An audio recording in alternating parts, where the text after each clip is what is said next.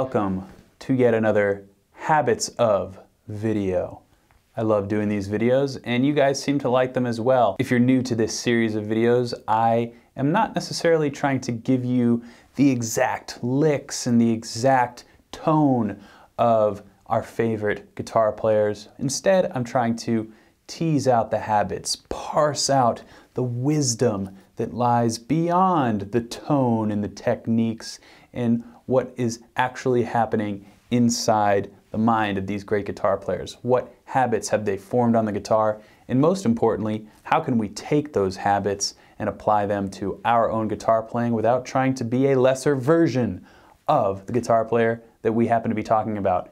Today, that's Buckethead. Buckethead is a really cool guitar player in all facets of the word. He has a lot of traditional rock and roll blues influences in his guitar playing, but also, as you probably know if you've ever heard Buckethead play the guitar, a lot of weirdness and totally out there sounds. He is truly a master of his craft. He's an instantly recognizable guitar player, as are all the guitarists that I go into in these habits videos. So let's talk about a few different things that I tried to emulate regarding Buckethead's habits in that opening jam. The first little nugget, which I think is probably my favorite adaptation from Buckethead's guitar playing into my own. I actually had to work on this for a while to get it up to speed, but it's little motion and it relies on 3-note per string knowledge, and it can apply to any mode, any scale. Doesn't matter what it is, as long as there's 3 notes on the B and E string or the G and B string, whatever 2 strings. They have to be adjacent strings technically for at least what I'm going to show you. Once you've decided on the 6 notes you're going to implement into this pattern, you can move it anywhere across the guitar neck. I'm going to show you a little Phrygian pattern starting on the A note of the B string, which is the 10th fret of the B string, and our 3-note per string Phrygian shape is 10, 11, 13, and then onto the E string, 10, 12, 13. So there's a lot of momentum that is required to get this up to speed. Slowed down, we start off with hammer-ons, and then we're going to pull off without picking again. So that is the first half of the phrase. And again, this applies to any 3-note per string pattern.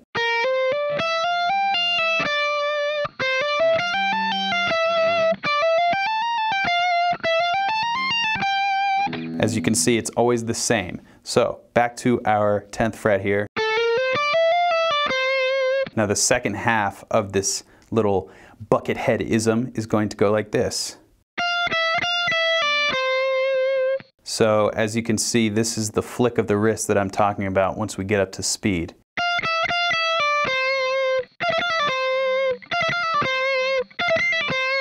As you can see, my wrist is going very quickly and it looks flashy. It's actually not that difficult.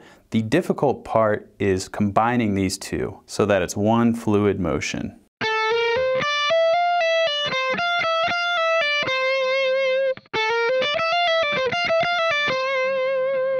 And once you have that technique down, you can work on speeding it up either in one position or going up 3-note per string patterns that exist in a scale, just straight out of this tonality.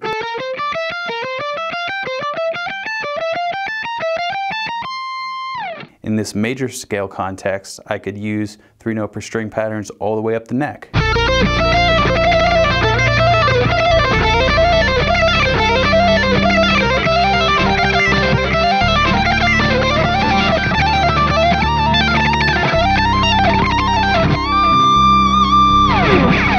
Now, of course, I like to teach 3-note per string patterns. You can use cage system as well to learn mode positions and different breakdowns of scales. I just think that when it comes to improvising and playing with a lot of speed and using patterns like this, then it can be really beneficial to learn the 3-note per string patterns, which is something that I teach in Guitar Super System, my course, linked down in the description.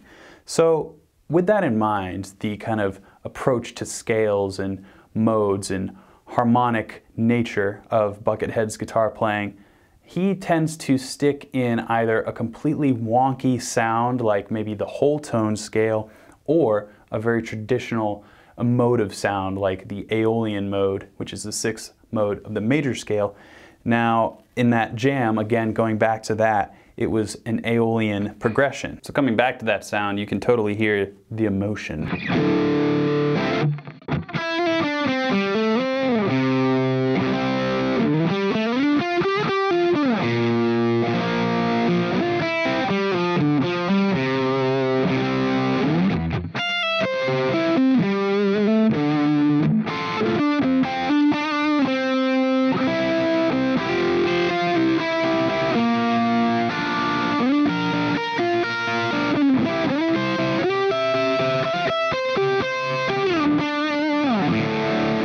So if you want to write a Buckethead ballad, start with some nice natural minor sounds, throw in some minor pentatonic and Aeolian mode, and of course a little bit of the whole tone scale can take you a long way. If you've never tried those positions out, I'm going to show you the Aeolian mode and the whole tone scale starting from D.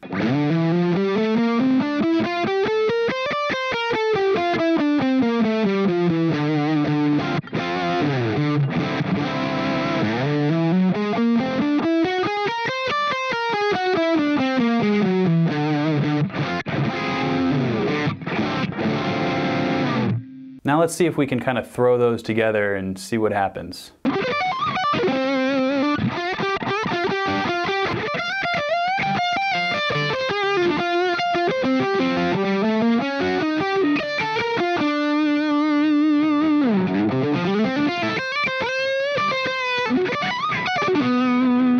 Now, of course, Buckethead is known for his wild antics on the fretboard, and specifically his tapping. I've always been drawn to his tapping. He kind of almost sounds like a video game sometimes when he's doing his intervallic tapping, that the intervals are drawn from the whole tone scale, in my opinion. You can break it down in different ways, like it could be a diminished sound, it could be an augmented sound, but the whole tone scale I find is the easiest way to think of it, at least for myself. So out of a D minor sound, we have the whole tone scale.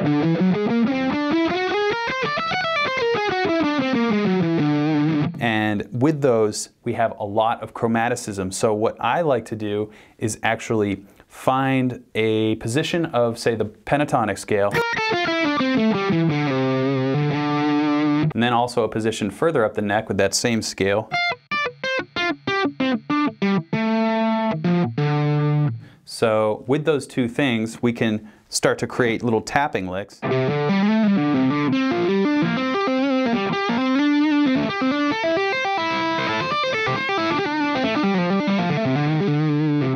But with that, we want to infuse a little Buckethead tendency, some Buckethead habits.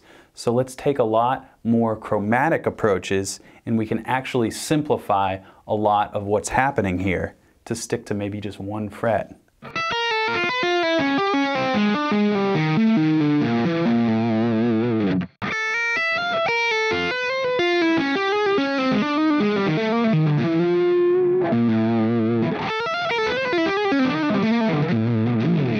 Now you can phrase it any way you want to. I'm kind of taking the Buckethead approach and being pretty random with it. Of course, he's a genius. He's probably doing a lot of what he does intentionally, but if I'm trying to kind of tease out his habits, I think the best way to start is to actually throw away all reason and just make noises on the guitar. Where your fingers land sometimes won't even matter. It'll still sound cool as long as you do it with a little bit of aggression and attitude. Now, one more little bonus habit that is totally unique to Buckethead. I know probably other guitar players have done it too, but when I think of Buckethead, I think of a kill switch. I don't have a kill switch, but I do have a pickup selector switch, which sort of acts like the same thing as a kill switch. Instead of pressing in, I just flick the switch. A lot of flicking of the wrist in Buckethead's guitar playing. So I have the neck pickup turned all the way off, all the volume is off, and then on the bridge pickup, all my volume is on. So if I hammer on a note and kind of actively switch, sort of like a tremolo or something, I'll get something like this. Now the key to this technique is to actually take a lot of care that no other strings are ringing out, and also do a hammer on whatever note you are trying to get to ring out. So there's a lot of technicality built into this little technique. It might seem simple, but in order to execute it correctly, you got to have a lot of muting happening in particularly the fretting hand. So when I hammer on a note, you can just practice with the volume on. Notice how there's not a lot of string noise, but sometimes you might go like this. And there's noise like that. You want to get rid of that and kind of practice going like. You should be able to play scales like that without a whole bunch of string noise ringing out. And you want to have the switch off when you're moving between notes and on when you hammer the notes to get something like this.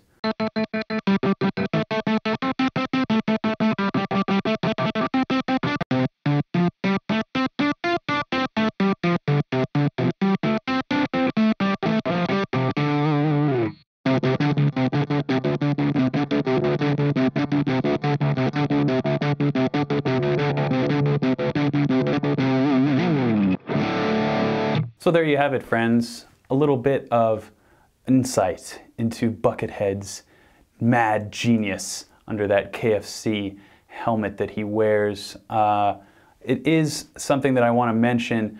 Recently, Buckethead had a minor health scare regarding his heart, and I can totally relate because I actually had open heart surgery when I was 18 years old. I had my pulmonary valve replaced with a bovine valve, so I'm actually part steer.